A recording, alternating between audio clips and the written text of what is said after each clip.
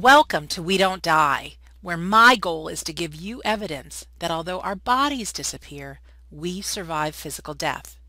Every episode, we explore this topic with men and women who have some incredible stories to share, and many of them have made sharing the reality of life after death their life's purpose. I'm your host, Sandra Champlain, author of the #1 international best-selling book, We Don't Die, A Skeptic's Discovery of Life After Death. I'd like to tell you a little bit about today's guest. Today's guest is actually me. This is the very first episode of We Don't Die, so I thought I'd give you a little bit of information of what the show's about. You can also hear my story and why I've started it. I'm going to do my best on every episode to keep it around 30-35 minutes, but I do have an instinct that some of the interviews will go a little longer. For me, I have been on the life after death journey looking for evidence for about 15 years, so to be able to sum it up in 30 minutes, it's not going to happen. What I've done is I've created a web page for this show, and the web page is WeDon'tDieRadio.com. And on WeDon'tDieRadio.com, you'll find out information about the guests we've had. Some of them I'll even put their pictures up. We often will talk and refer back to maybe a video that the guest has online or their website. Some of them are authors, some of them write blogs. So on WeDon'tDieRadio.com we will have links so that you can find out more. And I've also created what I call the Insiders Club.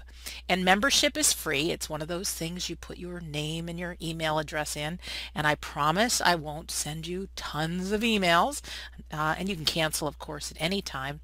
But by joining, the purpose is I want to give you some of the things that I have about life after death. I have a few chapters of my book, We Don't Die. Again, I can't get to everything in this episode, but in the very first few chapters of my book, I go into great detail about my 15-year journey of life after death, and you can read it there. Also, I have an audio called How to Survive Grief that has really helped a lot of people who have lost a loved one get through grief and release it, and hopefully soon move to the other side of it. Okay, grief is a real tough one, and I think believing in life after death, believing that your loved ones are still around, will help with grieving. So that's another thing I intend out of this show. Also, I'm going to be doing monthly giveaways, and just by being part of the Insiders Club, you're entered, and there are actually life after death goodies that I will be giving, and there's some other cool things that are secret that you have to join to find out. Am I keeping you on the edge of your seat? I hope so. The intent of this radio show, this We Don't Die podcast, is to give you evidence that life after death is real, that your loved ones that you've lost, even the pets that we've had, they have not died, and we will see them again. Things can be invisible to your eyes, but they can be very real. Imagine you're going for a walk and there's a puddle in the ground, and a few sunny days that puddle disappears. Water is gone, but it still survives somewhere. You know, we live in this time and space where we have something called the wireless internet. I don't know if anybody knows how exactly we're all connected right now wirelessly, but there is an invisible world going on around us that we cannot see, but it's very, very real. When you think about it, if we don't die, it makes our lives for a purpose, don't you think? I talked to one gentleman who I asked him, what do you think the point is of being here on Earth, really, if we don't die? And he said, you know, when we go to college and things are great and we learn and we're taking all the notes and we can even get straight A's or A pluses in the courses, it's not till we get out on the job in the real world that we actually learn and can apply things. So he kind of equated being in a college course and then going out into the field as to being in heaven and then coming to earth. So I like that. So you've heard this, the title of my book, right? We Don't Die, A Skeptic's Discovery of Life After Death. Well, I am as curious as you are about some of the guests that are coming onto this show. Is this guest going to be someone that can convince me of life after death with their story? So I haven't met these people yet. A few of them I have, but I have a concern. Are they going to be these new agey kind of people, spiritual people, talking in the big metaphysical words? I hope not.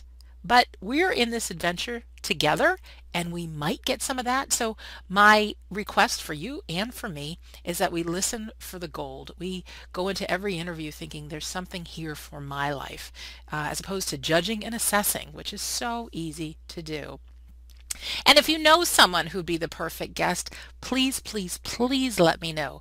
Go to wedon'tdieradio.com and there's a place to contact Sandra.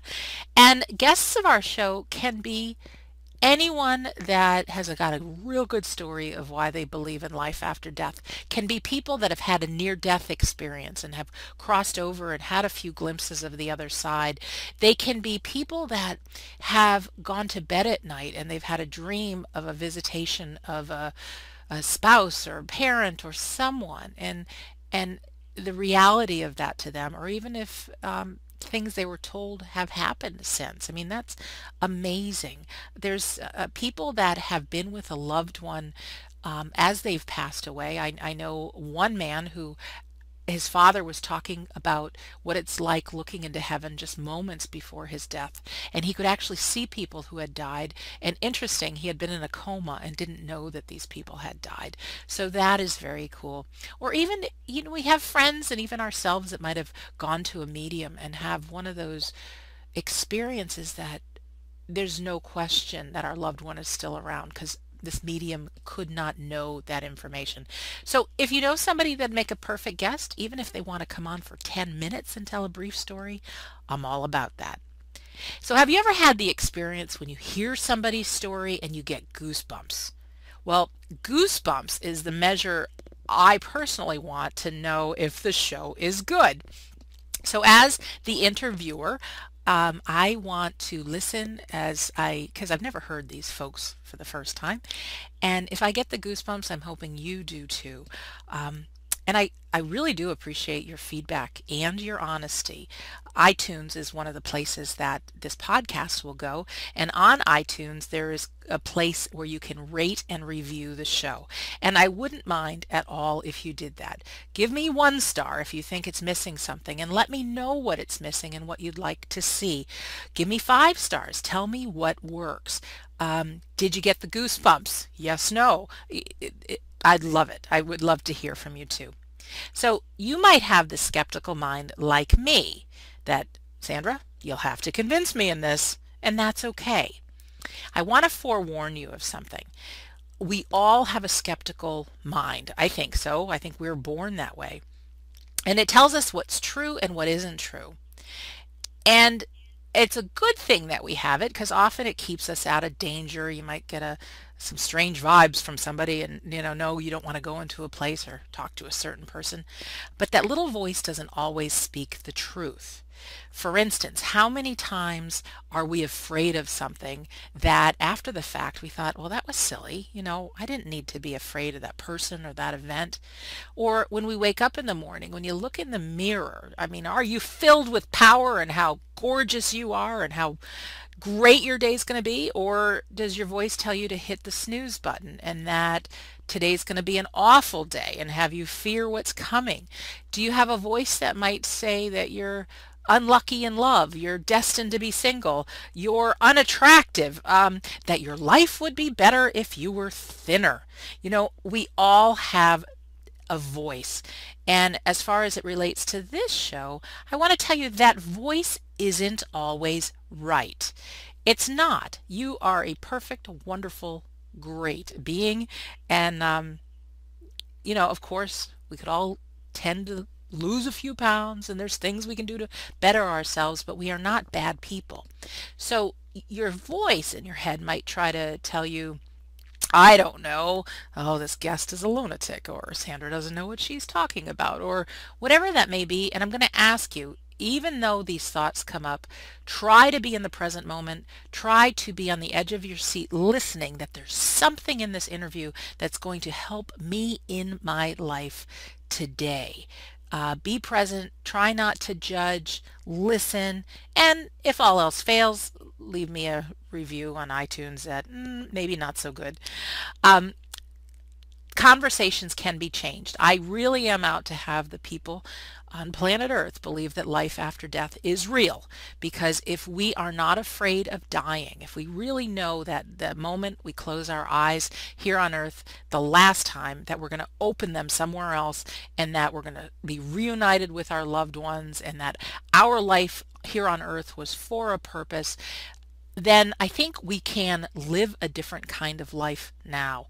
What would it be like to live your life with courage, with power, with being able to say the things you want to say as opposed to being on mute? So often we're afraid to speak, but there's something we want to say. What would it be like to be free in your life? What would it be like to go after your dreams and fulfill them? And I think, thousands of years ago, people believed the earth to be flat. Now, they didn't just believe it, they knew it. It was truth. However, it has been proven that our earth is round. And it took a long time for people to buy into that. But you know what? It's the truth. So I think it'll happen in our lifetimes that more people will believe in life after death than not. But we'll see. But that's why I'm out here. And also selfishly, I know when I hear these stories, I get motivated. And so I'm hoping that we all do, that we all can use a half-hour episode and be motivated in our life and take some risks. Neil Donald Walsh has got a great quote that says, "Life begins at the end of your comfort zone." So when we can stretch into the unknown, good things happen. And am I fearful starting this show? You bet I am. I don't know how it's going to turn out. I don't know if you're going to like it. But you know what? No risk, no rewards. What else do I want to tell you? Okay, I'm going to start sharing my story with you, and I want to remind you that I'm a talker, as you have figured out.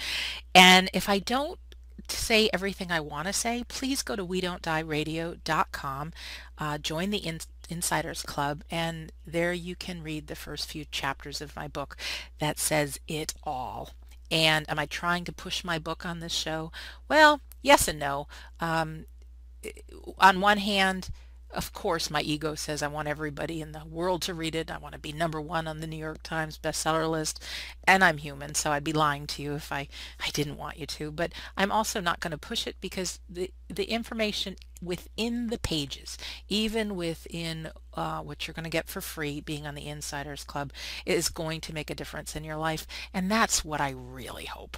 I want you to have a better life just by being part of this interview and the show today. So a little bit about Sandra Champlain.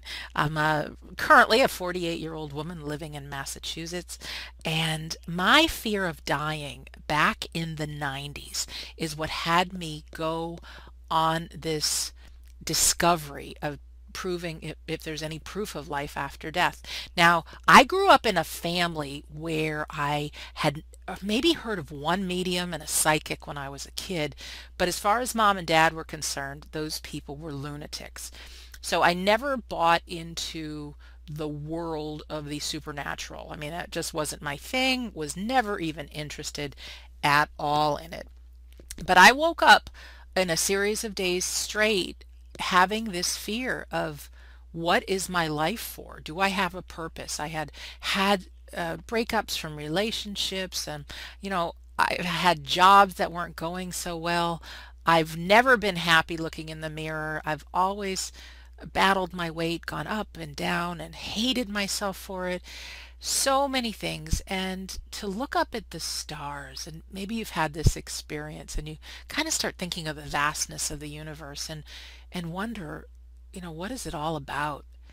And some people get inspired by it, and I got afraid. I needed to know what happens to Sandra Champlain after I die. Of course, I don't want to die, and I'm not interested in that, and I don't want any pain. But I had this real panic that when I died, like I'd be over. Like my it just Sandra would disappear forever.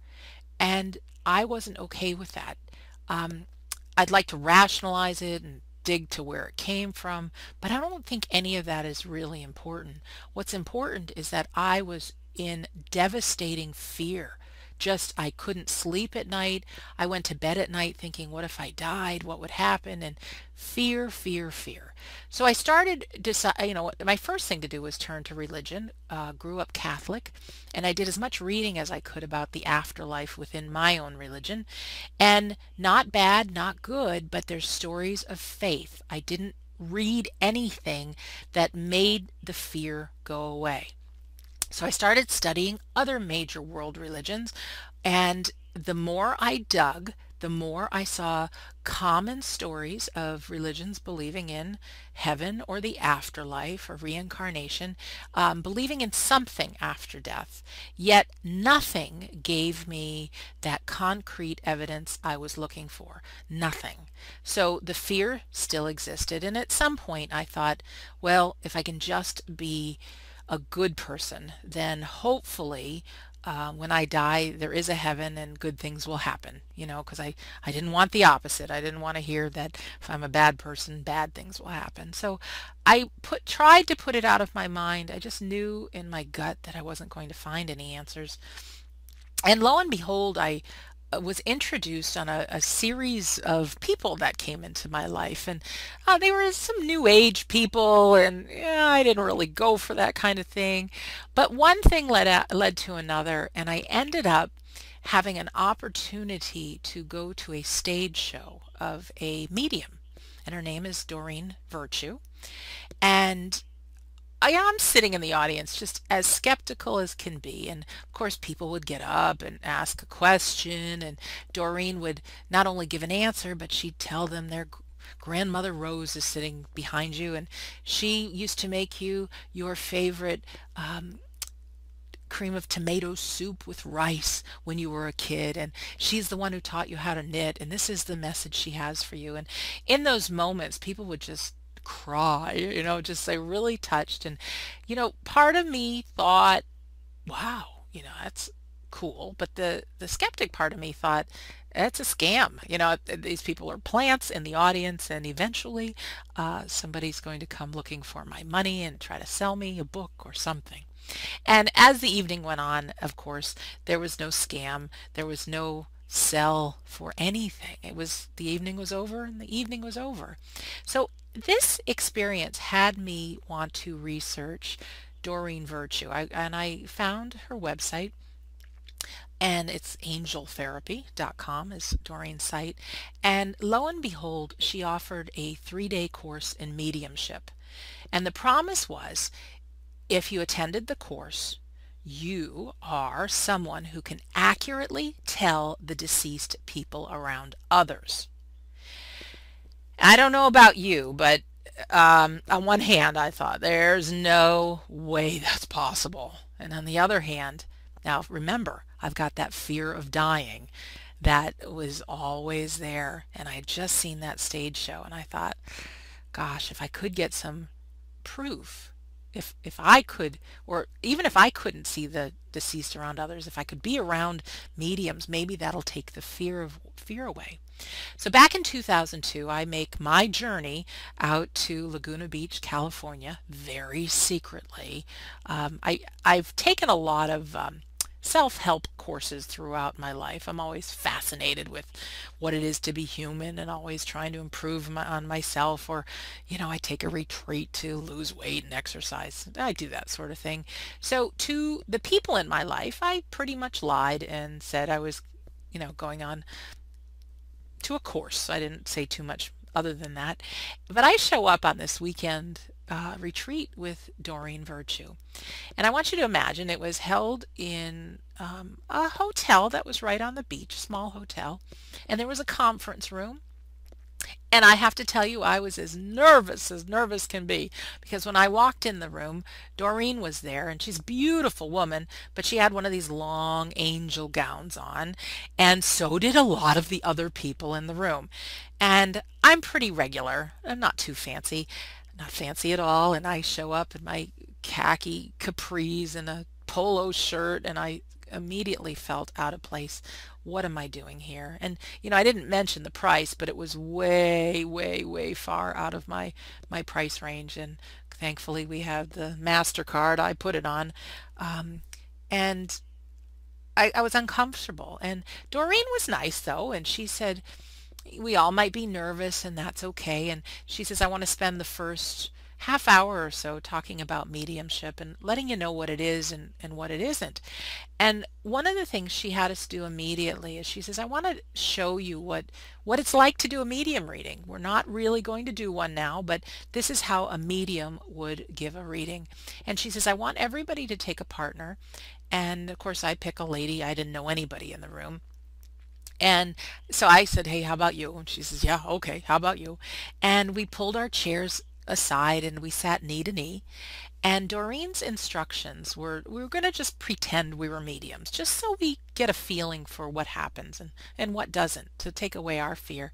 She says, I want each of you to hold hands with the other. And she says, close your eyes. And she says, one of you decide to go first.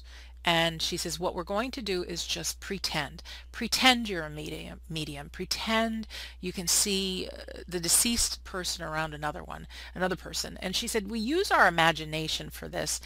And people come through us just like it is your imagination. You don't really see people. They appear like they're in your memory, or you're creating them in your mind. So I decide to go first, and Doreen's talking us through, and she says, first thing you do is you imagine an invisible energy beam connecting you and your partner. She says, our loved ones are not gone. Their personality still survives, so we need to be polite. So you just introduce yourself psychically and say, is there anyone that wants to come through? And so in my mind, because we're making this up, I'm like, hello, I'm Sandra. Is there anybody that wants to come around and talk to me about my partner? And in my imagination, I created a man standing behind my partner. I gave him a name. His name was Jan. He was a fisherman while he was alive. He lived in Denmark. He had a big gap between his front teeth. He had really windburned skin. He was this woman's grandfather on the mother's side, and he died of lung cancer. He was a big smoker on the fishing boat. And I'm having fun. I just want you to know, creating this man in my mind. And he never told his daughter, which is this woman's mom, that he loved her while he was on earth. So the message was that she was to go back home and tell mom that, grandpa loves you.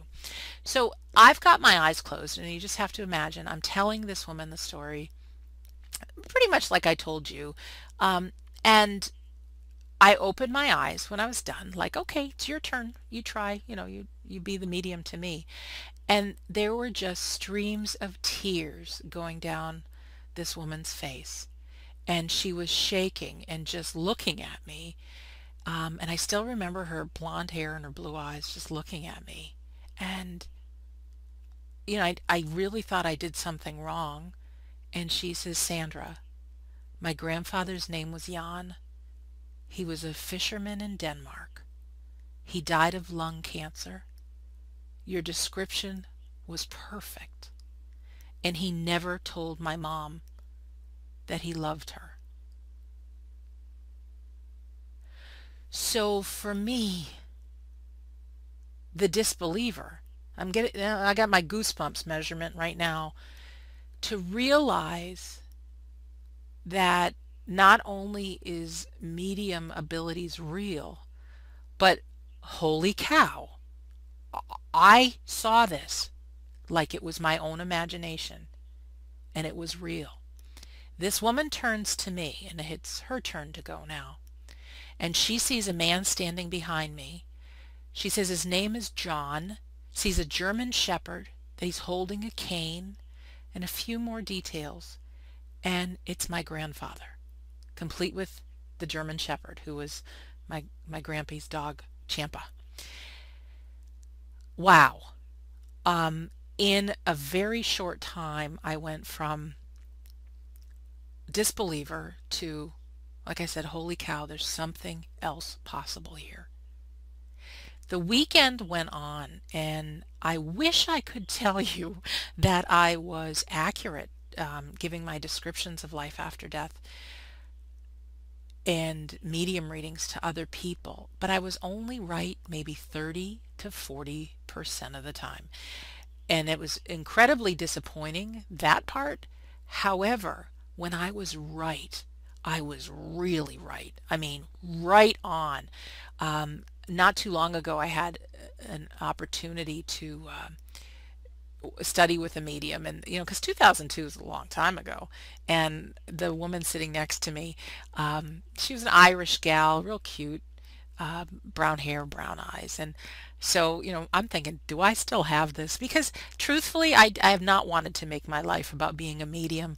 That's not who I am. I want to share with you the other things I got into, not just mediumship, but and I've been wrong so many times that it's like, I don't want to be wrong with people. I want people to like me, but I wanted to see if it's still possible. So there I was, and here in Massachusetts, with a medium named Rita Berkowitz, and we had to partner up and just tell our partner, what we saw around us. And this girl went first, and she did not tell me one accurate thing about anybody in my life. And so I thought, well, yeah, okay. So maybe I don't still have it, because she doesn't have it, but that's okay. Well, what happened was is I closed my eyes, and in my mind's eye, I'm getting a picture of Italy. I'm getting a picture of a little old lady, short, heavy set, stocky, with the, oh, I hate to say this on the radio, but I'm going to, kind of like the boobs down to the knees. That kind of look. She had little granny glasses on, just on her nose, really wiry gray hair. She had an apron on. I got an image of spaghetti and meatballs. I see a little dog that looks just like Toto from The Wizard of Oz. And I keep hearing the message that she's Italian, but not off the boat. So I'm telling my partner this, and again, thinking I'm making it up, because I think I'm talking to an Irish gal just by the looks of her. And again, I open my eyes, and she's got the tears running down, and she's like, she had a nickname for her Grammy, but she said totally fit the description, with the apron, the boobs to the knees, heavy set, the wiry hair, the glasses. She said she used to make me spaghetti and meatballs. And she said the dog is Pepe. That was her dog, looked just like Toto from The Wizard of Oz. And she says her grandmother used to always say, I'm Italian, not off the boat. I took an airplane. So the fact that I did that was, oh, it was crazy good. So that's something I experienced. I also experienced, I brought up Reverend Rita Berkowitz. Reverend Rita is here in Massachusetts, and she's known as the Spirit Artist. And she's got the website thespiritartist.com, and she's also got a book called The Idiot's Guide to Communicating with Spirits, because somewhere on my journey I wanted to know, why can I be accurate in medium reading sometimes, and other times I'm not? And so I thought maybe this book would help. And the cool thing about Reverend Rita and her book is that she's somebody that not only is a medium, but she's an artist. So she could be with you. And not only is she telling you the story about your deceased loved ones, she's got her notepad out and she's drawing a picture of them.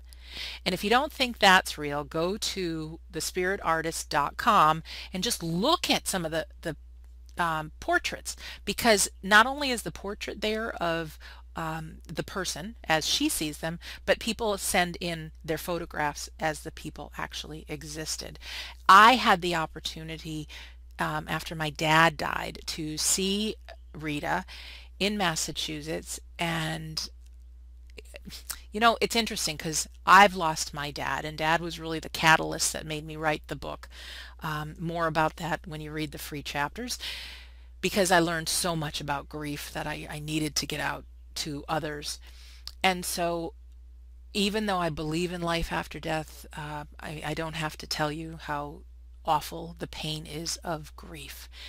It is devastating. And so I cried myself to sleep every day for a long time and broke out in tears many times during the day. And I knew that I had read about Reverend Rita and I wanted an appointment with her.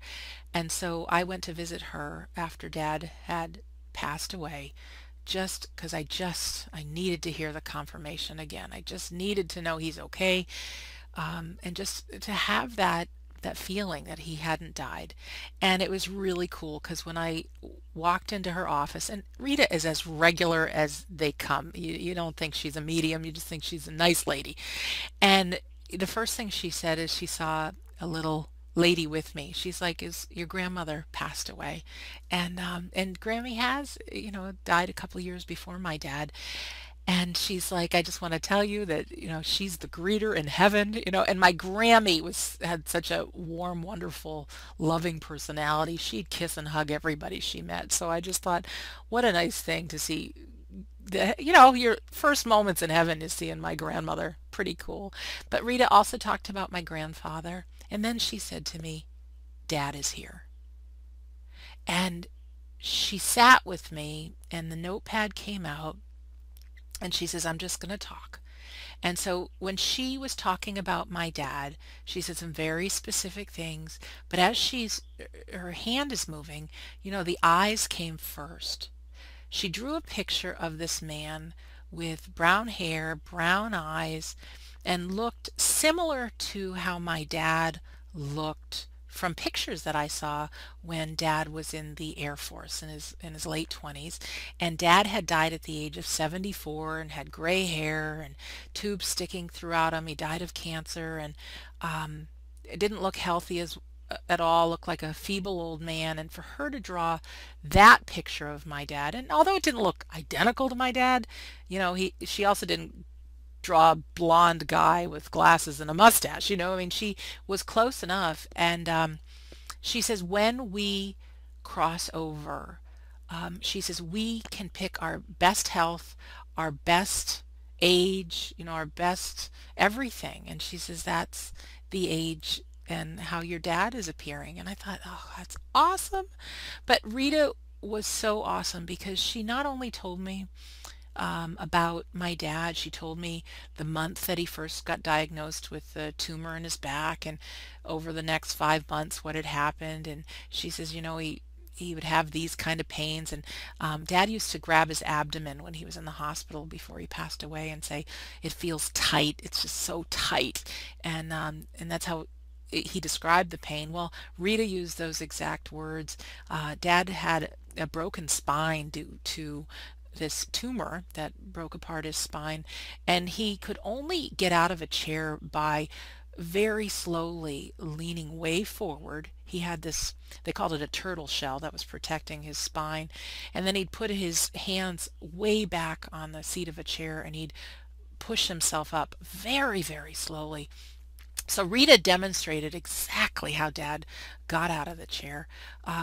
Rita knew that I have two sisters and a brother, and that we've had some tough times. And for anybody who's had a loss, I mean, along with grief comes a lot of arguments with loved ones, so she knew about that. She predicted that I was up to something big, which now that I have the book, I am. And there are some other personal things that I won't share now, but it made me believe that Dad is still here, no question. And so now I'm looking at the clock and I'm at 34 minutes almost, maybe a little bit less because I didn't start on time. But I want to start wrapping up this interview, but I want to tell you what more there is to look forward to in my story.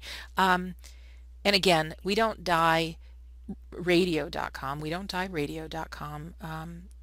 Enter your name and your email address, and I'll send you the link that has the first few chapters of my book, which is a condensed version of my 15 years of trying to prove, is there life after death? I've taken courses with Raymond Moody, who's a doctor, who's a guy who coined the phrase near-death experience, and I talk in great depth about near-death experiences. There's a fellow named Dr. Ken Ring who, we hear these stories of when we die or people flatline on the table for a moment, that they float above their bodies. And the skeptical mind wants to say, no, that's not possible. That's just what your brain does, shutting down. Well, Ring studied people that were blind, that didn't have vision. And in that in-between place, between their life on that operating table and the other side, heaven or the hereafter, if you will, they had sight for the very first time. So I talk about that and We Don't Die. There's a doctor named Dr. Alan Botkin who, you've heard of PTSD, post-traumatic stress disorder, that happens a lot with our veterans returning from war. In helping the veterans with a technique he's got, which is called EMDR, which has got something to do with eye movements, and it desensitizes the person to the painful emotion. But by doing this, he actually was able to get people in a state of mind where they could accurately tell the deceased loved ones around others. And Dr. Botkin wasn't even a believer in life after death, and because of his experiences and because of what he saw and helped people to see, he's now given his whole life to helping reduce grief using this technique. He now calls it IADC, induced after death communication. Very, very cool. Electronic voice phenomena is, I'm going to dedicate a whole episode to that, I'm sure, but it's by using a digital tape recorder or a tape recorder, or maybe even your iPhone now, I'm not sure, but you record the sound of noise, and it can be a fan blowing in the background or a waterfall or something, and within the sound, when you play it back, there's actual voices in it.